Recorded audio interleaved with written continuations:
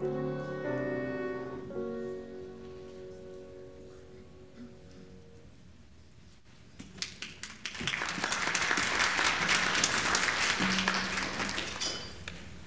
morning and welcome to worship at the Jasper United Methodist Church. It is good to be together on this wonderful Sunday morning.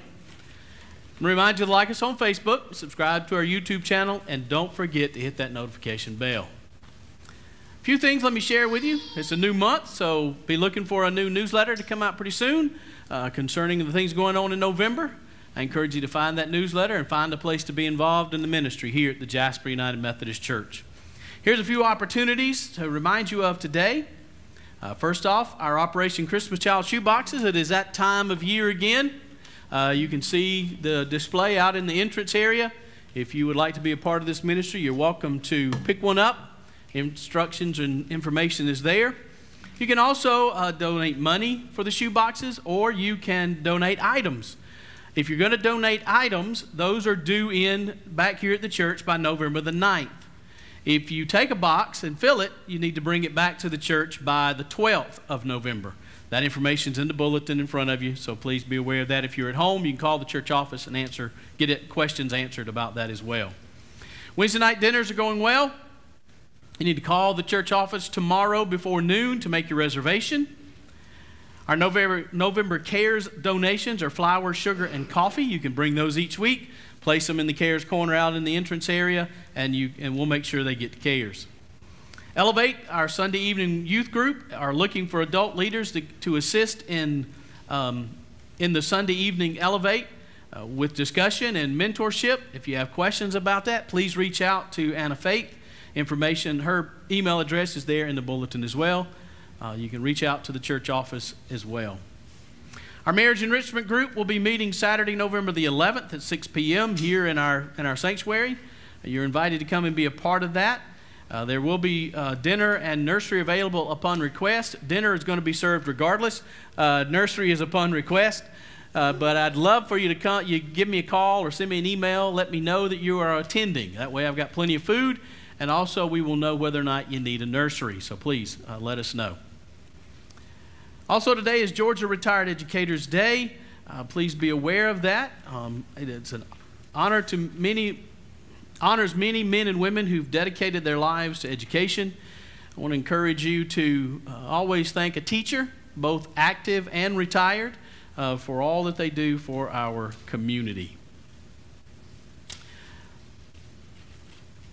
Last week, we shared about our joyful gifts. Our stewardship month was in October. There are commitment cards available. They're on the usher's table.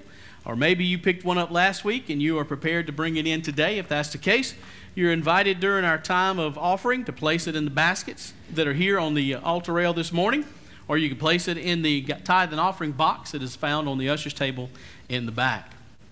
A couple of more things to make you aware of for the week. Thursday is a big day around here, or this coming Thursday is. Our United Methodist men will meet at 6 p.m. Here for dinner at 6 o'clock. And we have two groups of United Women of Faith. They changed their name, so it takes me I got to think through that process to make sure I get the name right. The United Women of Faith, we have a group that meets, I believe it's 10 o'clock Thursday morning. Correct me if I'm wrong. I believe it's 10 o'clock Thursday morning. And then the other group meets at 6 p.m. on Thursday evening. That's this coming week. As we gather as God's people this morning, as we prepare to share in our opening hymn, you are reminded that during that opening hymn, you're welcome to bring your gift to tithe and offering. Place it in the offering plates that are here on the altar rail this morning.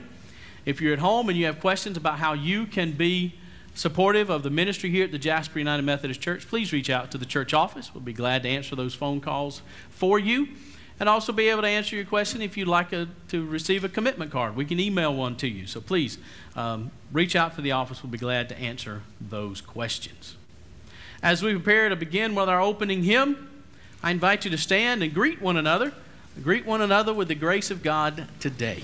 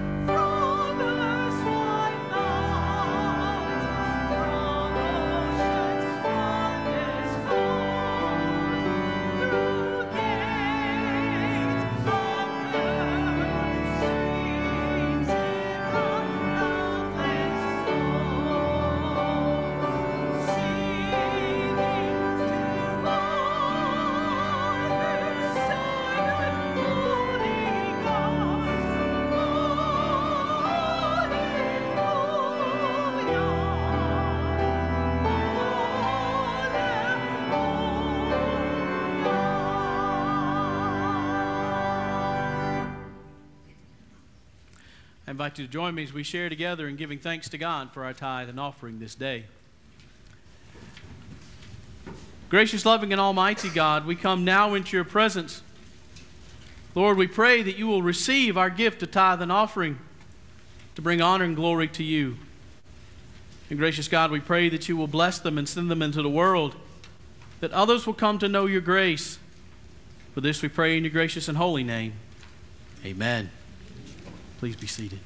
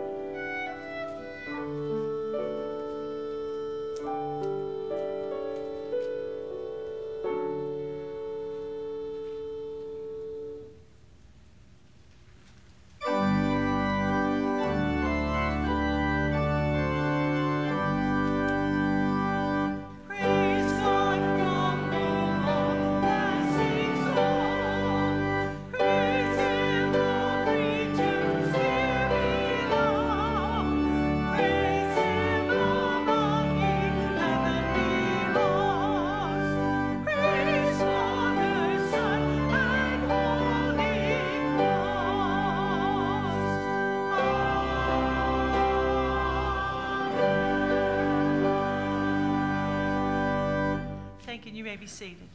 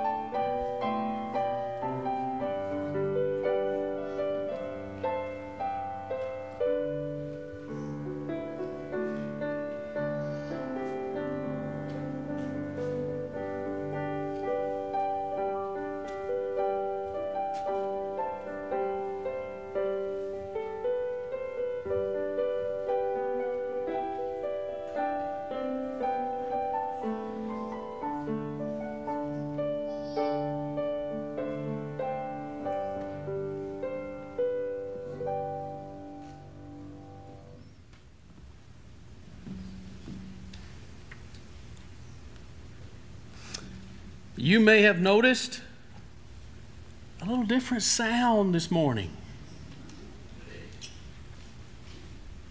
If you haven't noticed a different sound, you may have noticed that there's a new Zimbelstern. Did I get that right, Angela?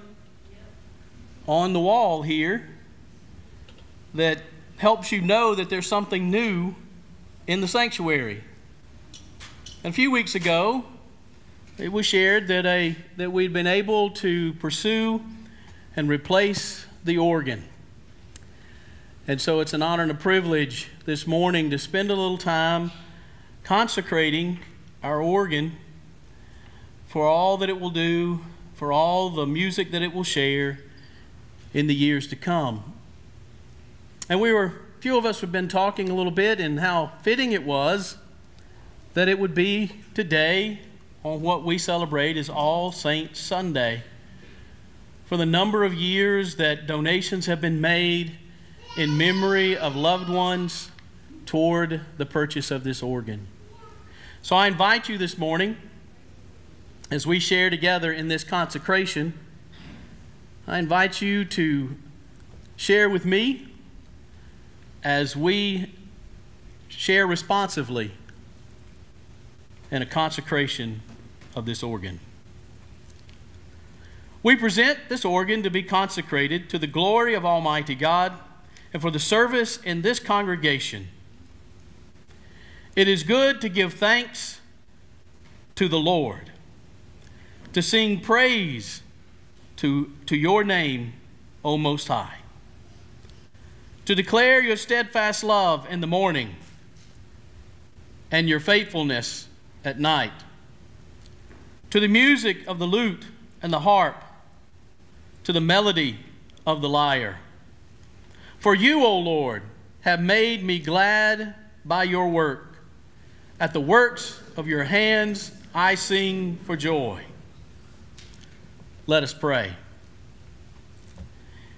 Eternal God, whom the generations have worshiped through the gift of music, accept our praise to you in the sound of this instrument, which we consecrate in your name and to your glory. Grant that its music may be a blessing to all who worship here, and that they may be consecrated to you, whose sound has gone out through all the earth, whose words to the end of the world. Let our music be so joined with your holy word that your glory may surround us and empower us for the service to which you call us in the world. Through Jesus Christ our Lord this day. Amen and amen. We are very fortunate and very blessed. And I am thankful to every person who made a donation through the years to make this happen. After the first of the year, we will have a very special event to dedicate this organ and have an opportunity for all of us and all who would like to come and join us here to hear the fullness of what is here and what this organ will do. So we encourage you to keep looking for that information. It'll be after the first of the year, and it'll be scheduled, and everyone will be invited to come and be a part of that wonderful, wonderful event.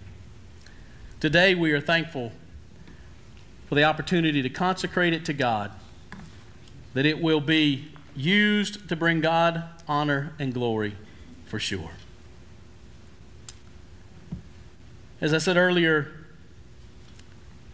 this is All Saints Sunday. All Saints Sunday typically falls and is celebrated the Sunday before or the Sunday after November 1st. November 1st is All Saints Day. In the United Methodist Church, we take this opportunity to remember all of those who have passed away since last November 1st, who are members of the congregation. To remember them today, I will read their names, and Nato will sound the bell for each person, and we take a moment to remember these. I encourage you also to consider those that you love, that you have lost. The saints in our lives that have helped us get to where we are, help make us who we are in the presence of God. So as we share this time together, I encourage you to take a position of prayer as we remember those members of our congregation who have passed away since last November 1st.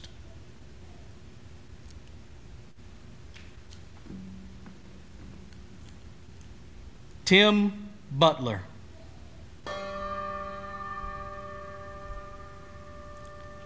Karen Cole.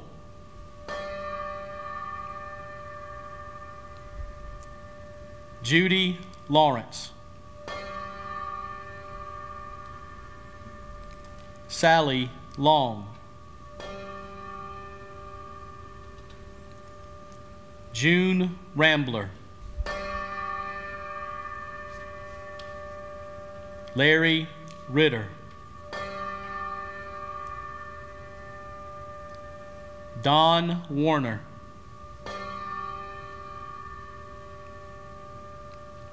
Lucy Young.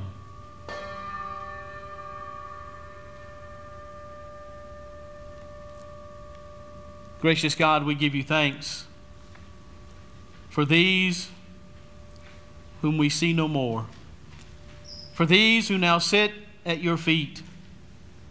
Lord, we thank you. We thank you for the opportunity to have known, to have shared worship time, to have shared service time with each and every one of them here in this place. Lord, we thank you for all the saints who have gone before us and have helped us become who we are. Lord, now we lift before you in our own hearts and minds those that we remember this day.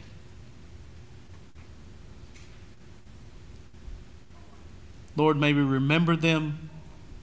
May they bring a smile to our face, joy to our hearts.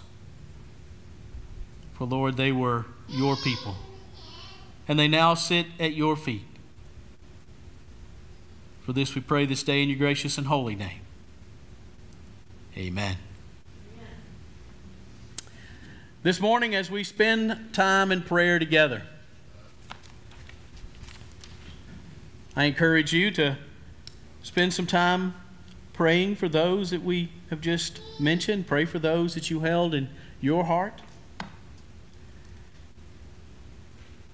And this morning, I want to bring up before you the word sanctification. That's one of those big religious words. You know, they teach it to me in seminary. You know, I have to use them every once in a while to show that I actually did go to school. But sanctification is that important part of who we are. When we contemplate the different graces, we talk about prevenient grace, justifying grace, sanctifying grace. Sanctifying grace is that beginning, is that time in our life once we've reached justification.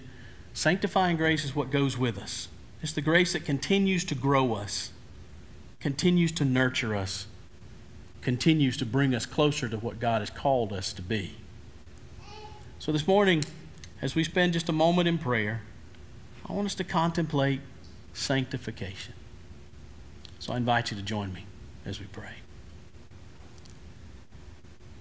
Gracious, loving, and almighty God, we come now into your presence on this Sunday morning. And Lord, we thank you for who you are. We thank you for this opportunity of worship. Lord, we are thankful for all the saints that have made a difference in our life. And we do lift them before you this day. Gracious God, as the members of the Jasper United Methodist Church, we also come before you today and we contemplate the word sanctification, your sanctifying grace that goes with us from day to day and helps us to grow in our relationship with you. Lord, help us. Help us to think about that today. Lord, we are thankful for the opportunity of worship, to come into your presence and to receive Holy Communion. Lord, we ask your blessings to be upon us as we contemplate this day. Lord, we also come with all these things going on in the world around us, Lord. Things that we don't understand, things that don't make sense to us. And Lord, we ask that you would help us in these times. Help us to realize your presence. Help us to know that you are there. And gracious God, as we contemplate the things that are going on in the world around us, we are reminded that you call us to love our enemies. It's not an easy thing to do, Lord, but you call us to do that. Loving our enemies do not mean that they are right. It does not mean that we don't stand firm. But at the same time, Lord, we are reminded when we love them that they are also loved by you. Lord, help us in the midst of that struggle in our lives. And with all the things going on in the world around us, and the things that affect our communities and beyond, Lord, we seek your guidance. Help us to know that there is one greater than all of these things. No matter the storm, you are greater. For Lord, we come and we bring all of this and so much more into your presence on this day, as we share together in the prayer that your Son taught us to pray by saying, Our Father, who art in heaven, hallowed be thy name. Thy kingdom come, thy will be done, on earth as it is in heaven. Give us this day our daily bread, and forgive us our trespasses, as we forgive those who trespass against us. And lead us not into temptation, but deliver us from evil. For thine is the kingdom, and the power, and the glory, forever. Amen. Amen.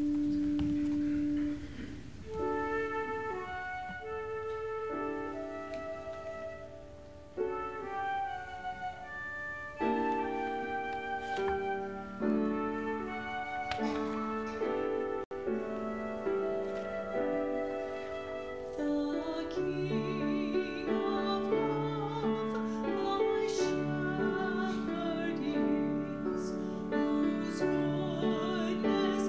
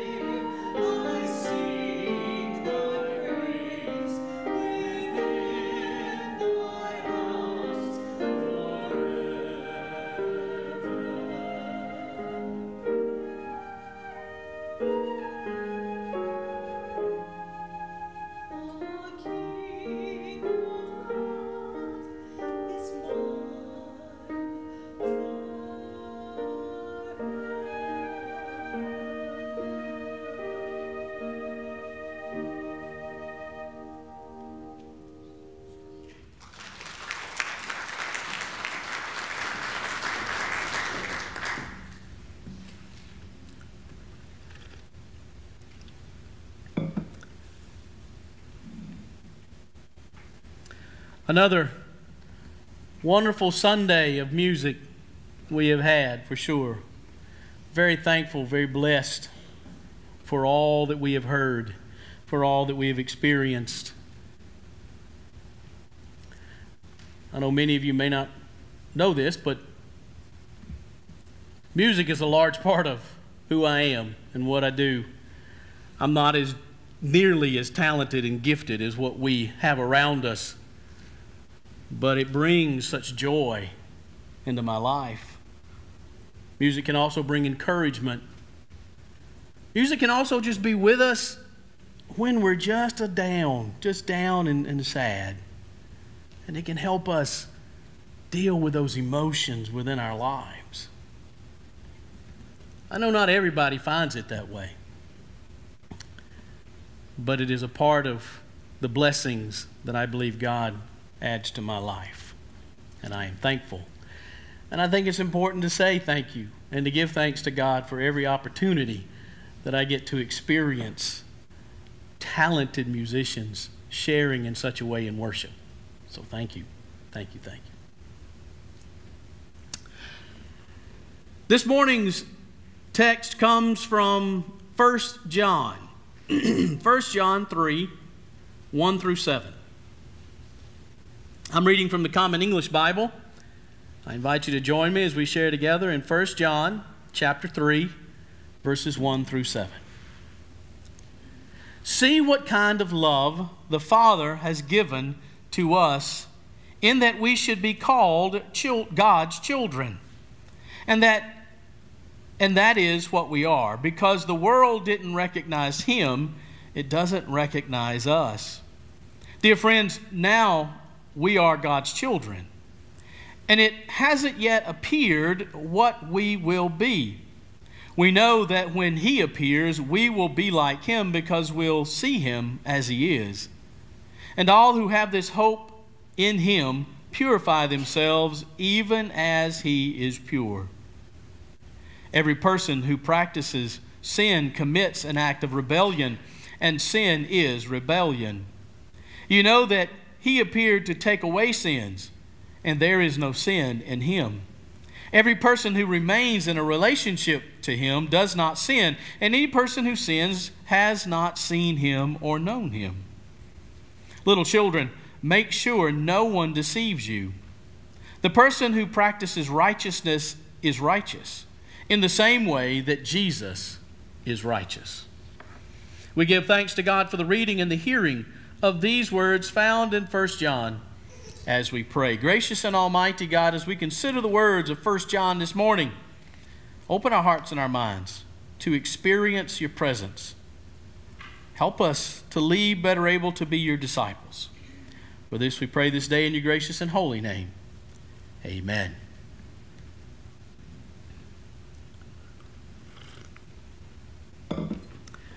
I look out on the congregation this morning, and I think most of you will have some connection with my first illustration. I got to explain a little more than I used to, because it's something that we don't actually see happening a whole lot. And it has to do with film developing. You know, in the age where our phone has become our camera and takes our pictures of the world, there are very few folks who still use film. It's hard to find. Gregory actually took a class at Reinhardt, and they took actual pictures with film. And it was hard to find. You had to order it online. There were not very many places that still sell that kind of film. So what I want us to get to is this understanding of film developing. I actually took a class in college as well and went to a dark room and took care of, the negatives and making all of that and keeping it and letting just so much light and all of that and all the chemicals. When you put it on a piece of paper, then it's got to go through these chemical baths, right? If you've never done that before, it's interesting. I enjoyed it.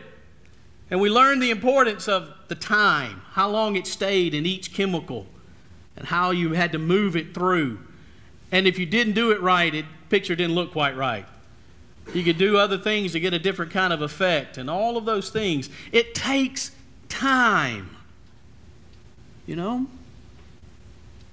It is something that it just doesn't happen like it does today. When you take a picture with your phone, there it is. It's right there in front of you. Lydia was talking about all the pictures she had on her phone and the fact that she was running out of memory. Y'all run into that problem? Running out of memory to keep the pictures. And I said, well, there's two choices. You either get rid of the pictures to make more room, or you consider purchasing more space for the pictures, or you just see how much it's going to cost you to have them all printed out. Guess what? We got more space on our telephone for holding pictures, you know. Developing film takes time. It's a process. If you don't do the process correctly, if you don't give it the time that it needs, it doesn't come out quite right. Well, that is one of those things I think about when I think about sanctification. When I think about sanctifying grace in our lives. As I said earlier, in the United Methodist Church, in the Wesleyan tradition, we speak of three types of grace. We speak of prevenient grace. That is the grace that goes before. That is the grace that is at work in our life from the moment we are a person.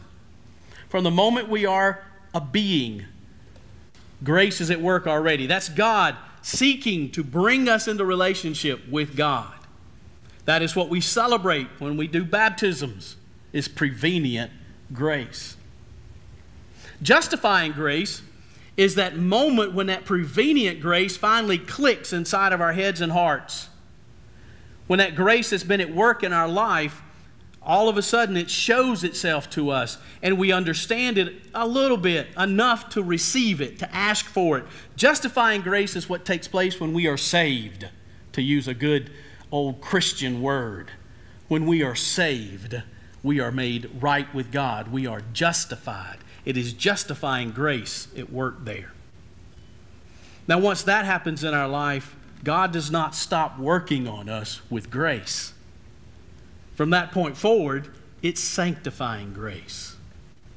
And that's where we are today, in this conversation about sanctifying grace. John Wesley says that sanctifying grace is that work within us that is moving us toward perfection in love. It is moving us toward perfection in love. Meaning that we learn as we get to know God, as we grow closer to Christ, we begin to understand better what His love looks like, what it feels like, what it is in our life. We're moving toward perfection. A change in a person's life at repentance is not magic. It doesn't just, and everything's okay. We've all been there, right? You know, it does change us. It does affect us. It does help us become the person God calls us to be. But it still takes work. It takes energy. It takes this relationship with God for it to continue. We grow or we develop a relationship with God. Someone stated it this way. They said, when a person becomes a Christian, he usually undergoes some radical life changes, especially if he has had an immoral background. Through the first steps of spiritual growth and self-denial, he gets rid of the large, obvious sins. But sad to say, many believers stop there. They don't go on to eliminate the little sins that clutter their landscape of their life. This person goes on to recognize Gordon MacDonald and his book, Ordering Our Private World. And he tells this story. He told of an experience in his own life that illustrates this truth. It illustrates the fact that we aim at the first, the obvious stuff, and then we kind of get into a mode of life and don't get rid of the small things. He said, some years ago when Gail and I bought an abandoned New Hampshire farm we now call Peace Ledge, we found the site where we wished to build our country home strewn with rocks and boulders. It was going to take a lot of work to clear it all out. The first phase of the clearing process was easy. The big boulders went fast. And when they were gone, we began to see there were a lot of smaller rocks that had to go too. But when we had cleared the site of the boulders and the rocks, we noticed all of the stones and pebbles we had not seen before. This was much harder, more tedious work. But we stuck to it, and there came the day when the soil was ready for planting grass. You see, sanctification is a process that it helps at the beginning to remove the large and obvious, but it continues to work in our lives so that we begin to take away the small pebbles and the rocks that cause sin in our lives, that prevent us from truly being what God has called us to be, that stops and hinders the ability of us to grow in the understanding of being made perfect in God's love. Sanctification is a process. It's a process that a person goes through as they spend their time in relationship with God. And just as we talked about film, if we remove it from the solutions too soon in the development is halted. If we remove ourselves from the presence of God, we fall prey to sin. Or as a good old church word again, we've already talked about saving, being saved and salvation. Another word or phrase found in Christian church is backsliding. You know that word? We don't talk about that word very much. It doesn't come up in conversation. Doesn't come up much in church. But it has a way of explaining a situation, right? It's kind of that thing that happens to us when we don't continue in that sanctification and remove those small pebbles and rocks of sin that cause us to turn our back sometimes on God, that cause us to kind of move away from God. And if we're not careful, that rock could be a boulder that we moved back into our lives. We find ourselves at a place where sometimes we abandon our faith over it. Most of the time, though, it's those small pebbles and rocks that get in the way. And we have to turn and ask forgiveness, seek a right relationship with God once more, and continue in our sanctification. The important thing to remember in the midst of all of this is that we are not done. We are not finished. I have run into so many people in my time in ministry who have no desire to continue to grow. They believe they've reached the end. And folks, I got news for you. There's only one way you reach the end. Your name has to be on the list that is read on All Saints Sunday. That's the only way that you reach the end. That's the only way we reach the end of our sanctification, is that we stand at the feet of God. That is the only way to reach it. Until then, we are being sanctified. We are being molded. We are being remade every single day. Rocks and stones being removed from our lives so that we may be the understanding that God wants us to be. That we would be made perfect in love. We work at it. We work at it, and we work at it. And sometimes we still don't see evidence of that work. We ask questions like, I just don't know what God wants me to do. Or why is it so hard to be faithful sometimes? In the midst of all of that, we need to understand that it is a process. And a process takes time. It takes patience. It takes work. It takes paying attention to God. It means paying attention to how God is calling us each and every day. The good news is we don't do it alone. You see, from the moment of prevenient grace in our lives, all the way through justifying grace into sanctifying grace, that is God at work. We're not in charge of grace. We don't tell it what to do. We are merely being worked by that grace. And we give ourselves over to it. So we're not alone. Philip Brooks was the former minister of Boston's Trinity Episcopal Church. He is perhaps best known as the author of O Little Town of Bethlehem.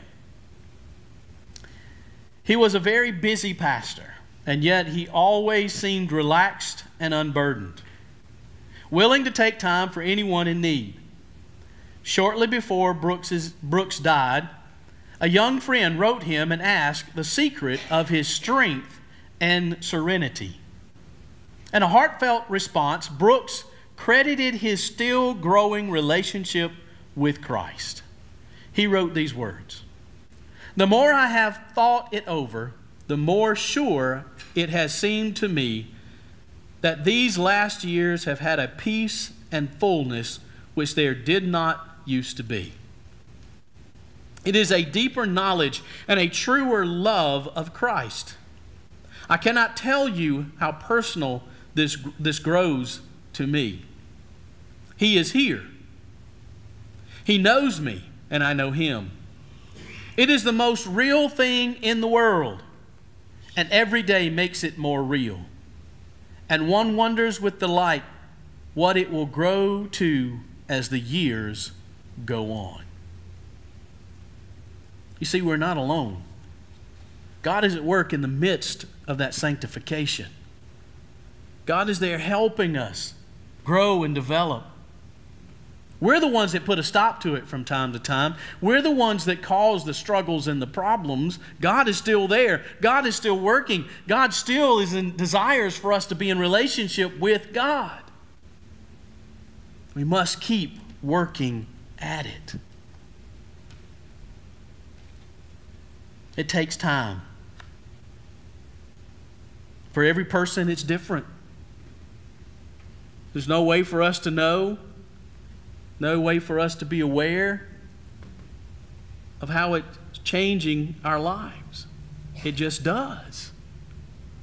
The interesting thing about sanctification is you may not recognize that change has happened, but the people around you will recognize the change that has happened. John Wesley spoke of one person he believed reached perfection in love before they died, and it was Francis Asbury, one of the founders as well of the United Methodist Church.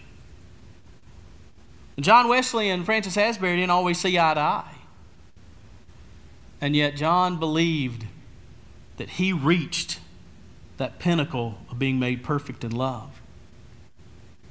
Now, Francis Asbury would have never, ever admitted.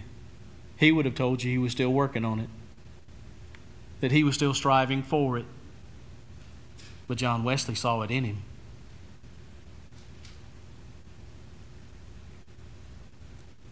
It's a process, and we never stop. We continue to grow. Misty Mowray, she illustrates it this way. A man once bought a home with a tree in the backyard. It was winter, and nothing marked the tree as different from any other tree. When spring came, the tree grew leaves and tiny pink buds. "How wonderful," thought the man, "a flower tree. I will enjoy its beauty all summer."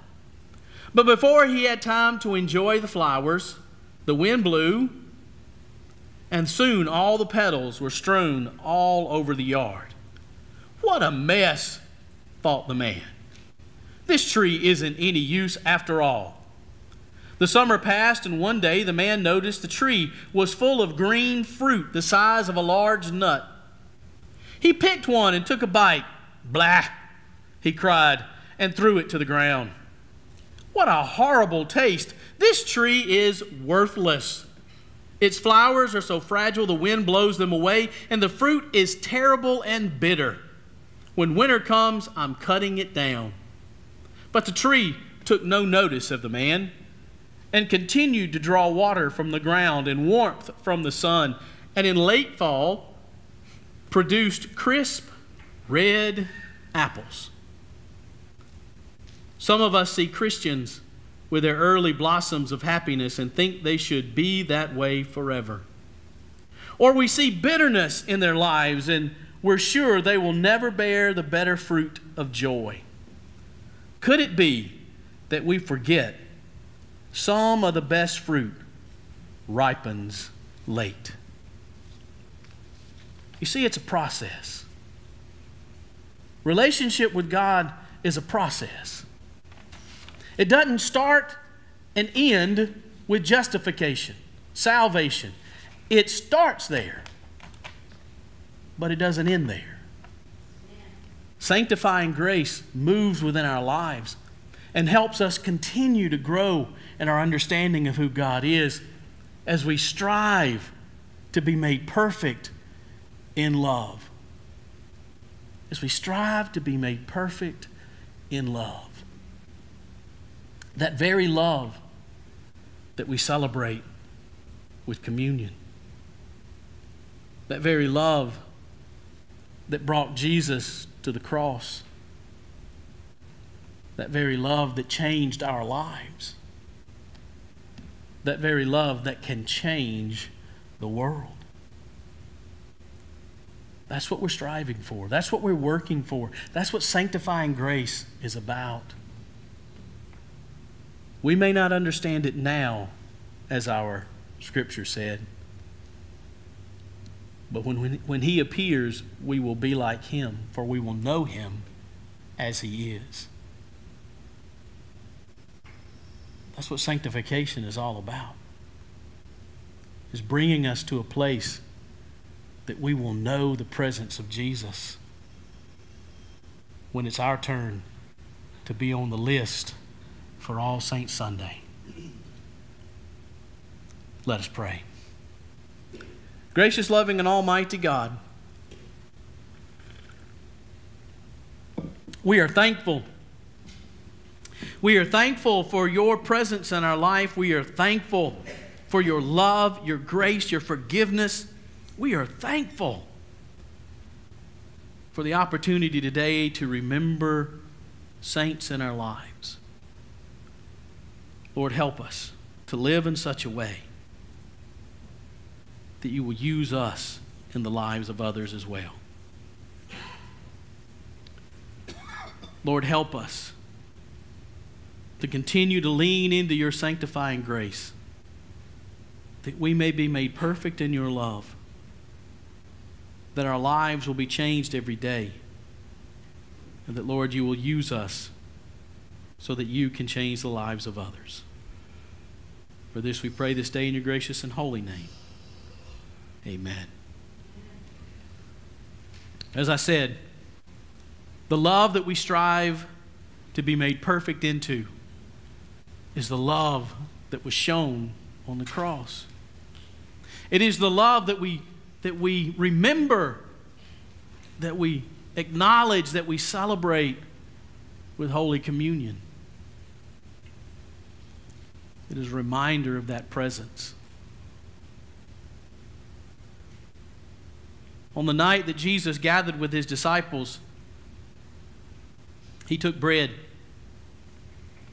He gave thanks to God for it, and he broke it. He gave it to his disciples, and he said, "Take and eat, for this is my body, which is given for you."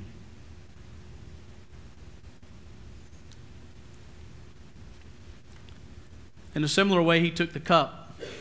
He gave thanks to God for it. He gave it to his disciples, and he said, "Drink from this, all of you, for this is my blood of the new covenant, poured out for you and for many for the forgiveness of sins. Do this as often as you drink it in remembrance of me. And so we come today remembering the mighty acts of Jesus Christ. We come recognizing that we are not worthy, but we know that God is merciful. We know that He offers us forgiveness. We know that we are loved and that grace covers our lives. Let us pray together. Gracious, loving, and almighty God, we come now into your presence. And Lord, we come seeking your forgiveness. Well, Lord, we know that we have not been who you call us to be. We know, Lord, that we have made mistakes. We know, Lord, that there are rocks and stones that still need to be removed from our lives so that it looks and it is ready for your presence. Gracious God, we know that we are not worthy to gather the crumbs that fall from your table, and yet you offer us mercy. Mercy with an invitation to sit at your table. Gracious God, we are thankful for that blessing. And we ask that you would be with us this day, that we would once again experience your grace as we experience this sacrament. For this we pray in your gracious and holy name. Amen. This morning I want to invite those that I've asked to help serve communion today. I want to ask Anna Faith to come as well. I didn't get a chance to talk to her before worship, but as they come and prepare to serve you in communion today, I remind us that in the United Methodist Church we share and serve an open table. That means you don't have to be a member of this church. You don't have to be a member of any church. You simply must have a hunger and a thirst for Almighty God. For you see, the beauty of communion in the United Methodist Church is that this does not belong to me. It does not belong to the church. It belongs to God. And God's table is open to all people. So you're invited to come, to experience the grace of God, to be reminded of the love that He has for you, to be reminded that He works in our lives from the moment we are a being until the moment we sit at His feet. His grace is at work in our lives. Hopefully we are experiencing that and we want it there. But even if we don't, the beauty of God's grace is it's still at work. It's still at work. You see, prevenient grace will go with us to the grave if we do not give our lives over to God. It will go with us there because God will not give up on one single person. That's the beauty of prevenient grace. So this morning, you're invited to come and receive. We will receive communion this morning by intinction, which means you'll come forward, you'll have a piece of bread placed in your hand, you will dip it into the cup and receive communion that way. If you are dietary need for gluten-free, I will be at the back of the church here underneath the cross serving communion for you there. You're welcome to come and receive communion however you feel today. Once you've received communion, you're welcome to spend time here at the altar in prayer to God this day. We'll come down the center aisle. We'll have 2 stations here on each side. You're invited to come.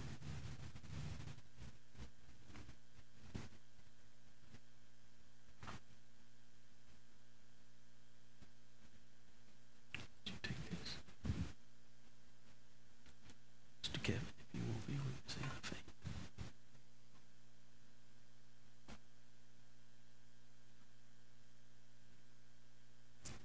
You're going to take this. Okay? You guys will be right here.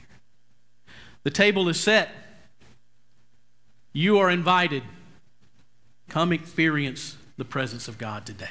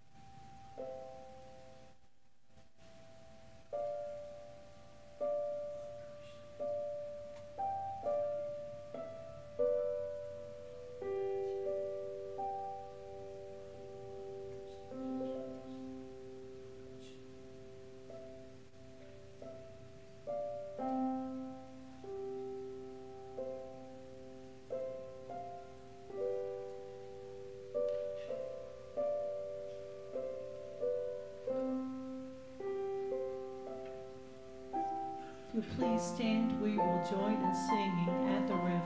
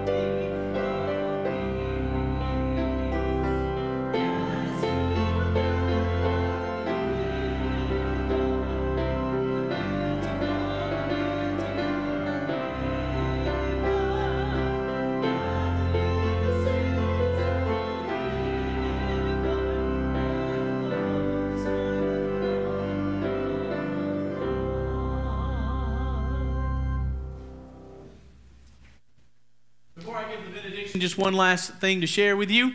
If you find yourself this afternoon longing for more worship, I want to invite you to come and be part of our Charge Conference. We will be gathered at the Tate United Methodist Church with the Tate United Methodist Church members and the Hinton United Methodist Church members, sharing in this once-a-year meeting called a Charge Conference, where we will celebrate the past of 2023 and look forward to 2024 as a United Methodist congregation. Everybody's welcome to come and join us. It's just going to be the 3 United Methodist churches here in Pickens County. I think next year we may be doing Charge Conference just by us, with us alone. So I'd encourage you, if you've never been to one, come. We're going to have a nice worship service this evening. 6:30, Tate United Methodist Church. Would love to have you come and be a part of that. Now with our eyes to heaven, hear these words of benediction this day. As we leave this place, may we experience all the beauty that God has to show us in the week that is ahead. May we know the justifying grace that saves our lives, that comes from His Son, Jesus Christ. And may the Holy Spirit help us to live in the midst of that sanctifying grace that changes us every day and helps us grow into the knowledge of the love and grace of God, both now and forevermore. Amen? Amen. Go in God's peace.